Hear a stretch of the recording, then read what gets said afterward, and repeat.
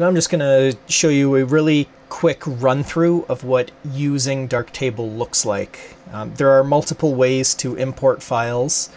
I prefer to do it manually one at a time, so I'm going to minimize the application, and I've cheated and already opened up this window ahead of time. So I have these 3 images. If you look carefully, I shoot RAW plus JPEG. So right click, open with Darktable. So you'll notice these XMP files were created for each of my files. That's because Darktable is a non-destructive editor. So that means that when I'm adjusting things on this program, I'm not changing the actual file itself. I'm changing variables in a text document. The original file is completely untouched. It's never touched. It's always safe. So anything I do, if I mess something up, it doesn't matter. The 3 images are loaded in here. So you might notice that I actually had 6 images total, yet in Darktable it only shows 3. That's because Darktable has automatic grouping. So if it detects that you have that you shot RAW plus JPEG, rather than show you both, it just groups them and assumes you want to be working on the RAW file.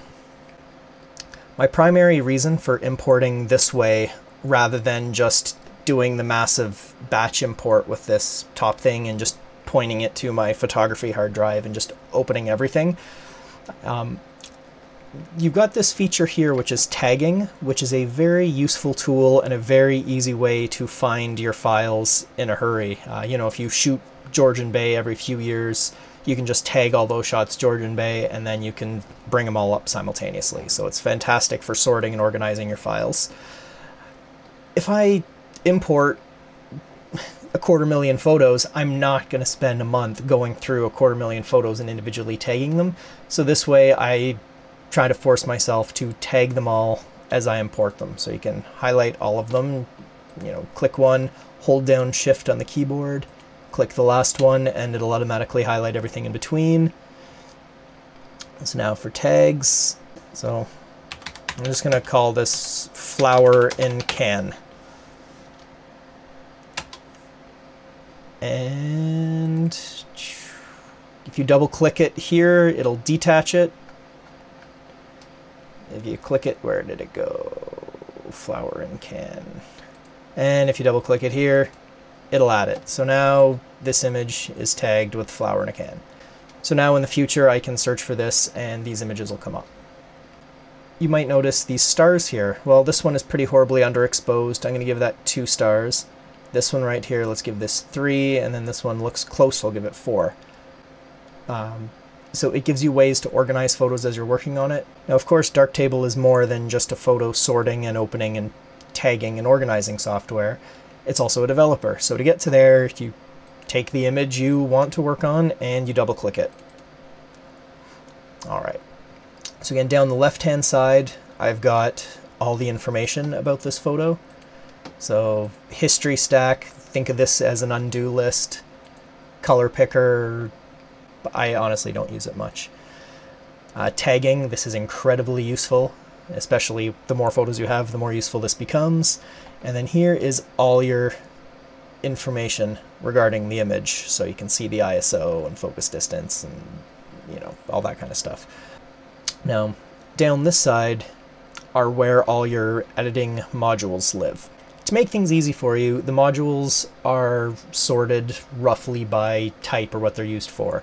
The first option with the little power symbol there, this is the list of all the active modules. So every single module you're using for this image will be listed here.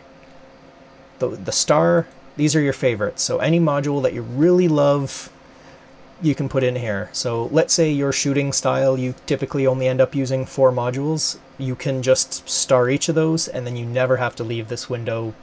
It'll have everything you need. All right, now these are the main ones. First, you have the basic group.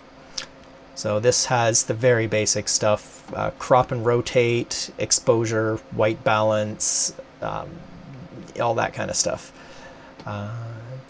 this is I believe, the tone group. So this all has to do with the exposure and contrast, lightness, darkness. So you've got the classic tone curve, zone system, local contrast, which is kind of a crazy sharpness thing.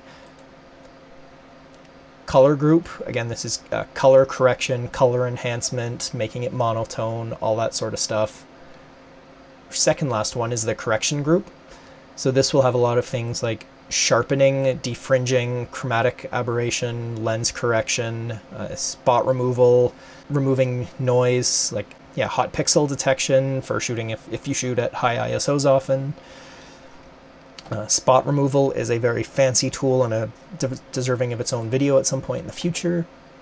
And the very last category is the effects group. This is where you have things like your, if you want to add a watermark, vignetting effect, color mapping, which is a quite sophisticated tool that I haven't got yet. If you want to fake graduated neutral density filters, it's down here. Sorry, not neutral density, you can control the hue. And if you're not happy with these modules, you can click this thing, More Modules, and there are a ton. This window is actually a list of every single module that's available, not just the modules for this particular section that you're in. So if you click color balance, even though the effects group is open, it will automatically send that one to the color group. So it all sorts itself. You don't have to worry about that. And then you can click there to turn the stars off if you're not happy with that being a favorite. Now that you know where stuff is and all that, I find for the most part just kind of work left to right. So start with a simple one and crop and rotate. So notice the crop tool grays out the area that that's not going to be in the final image. It's a nice little touch that I quite enjoy. The tool doesn't really take effect until I click on anything else, or go to a different group. So if you want to rotate, now here's one thing. If you click on this and rotate the angle, it's actually a rather coarse control that you have. So here's a little tip for you. If you right click, you get this nifty window. This actually gives you much finer control over rotation. It's a lot easier. And okay, now I just got to adjust the cropping again. Okay, so now I'm going to go over to the tone group. So you've got the basic curves tool. If you're really picky, you can sort of select the background and, okay, that's going to be the 100% white because I want this to be blown out. That's a bit too much. Take that back. All right, local contrast, make it a little sharper. Sure, default works for me. Different filters, yeah, let's up the saturation. Okay. So now let's sharpen large areas a bit. And just let's do some denoising work. And I'm not going to bother. So now I've got the image the way I want it. Now what do I do with it? Because remember, as I said earlier, this isn't an actual file. Everything you see here are just lines of text in this file right here. So when I want to cook this raw thing into a JPEG, what do? Well, I go back to the light table mode, and if you'll notice up in the top corner, it has this little icon has suddenly appeared that isn't present in the other two. That is to indicate that this image has been edited, the other two have not.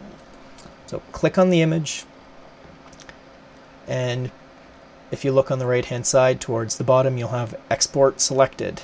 So you can tell it how you want to save it. You know, you can go direct to Flickr, Google, send it to an email, but I'm just going to do it as a file on a disk because that's what you're going to do 99% of the time. You know, different file options, but JPEG seems to be good enough for everybody else. Quality, file size. So this is the maximum file size, and this image is very clearly not a square. So if I set the file size to 800 by 800 and I export, what's going to happen? Do you think it'll just deform it into a square? Do you think it'll, I don't know, crop it? Let's find out. So I keep all my exported folders here. Okay, so what has happened? If you look at that, it is 407 by 800 pixels. So when you're setting the resolution, think of this as the maximum resolution. It will not affect the aspect ratio of your photos.